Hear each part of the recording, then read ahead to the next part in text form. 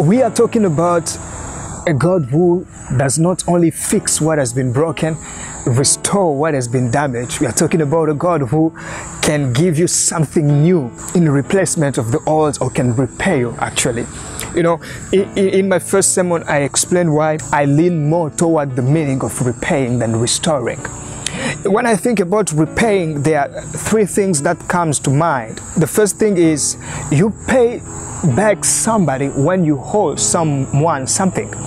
You know, so when God say, I will restore you, my understanding is God is saying, I'm going to pay you back even for things that I've allowed to happen to you. You know, when you read Joel 2:25, you get that feeling that God allowed the locusts to go against Judah and Israel. So God is saying, I'm going to repay you even for things that I've allowed to happen to you.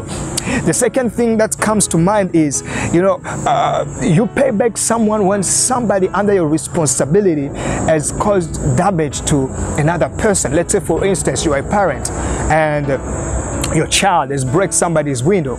It is not the child who is going to pay for that window, but it's going to be you. So when I hear that God saying, I will restore you, I understand that God is saying, I'm going to repay you even for what other people did to you, whether your family, whether your friends, whether the world. God, I'm going to pay you for that. This is even the reason why I'm going to discourage you to not read and understand these sermons on restoration through the lens of the chaos that the world is going through, because you are going to miss that opportunity of God working beyond what the world is going through. Because when you box God into a certain angle, and when God does not act in that spectrum, you'll be fast to say that God is not doing anything.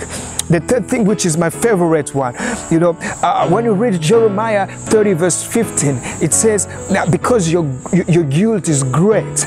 You know, when God say, I will restore you, I'm understanding that He's saying, I'm going to repay you even for things that you've done to yourself. Some of us have done things that we haven't been able to forgive ourselves. We haven't been able to let go. We haven't been able to accept God forgiveness. God is saying, I'm going to repay you even for what you've done to yourself. Isn't it that amazing? That's the restoration of God that we are talking about, and only God can do that. I'm going to ask you to seek for God's restoration. Amen.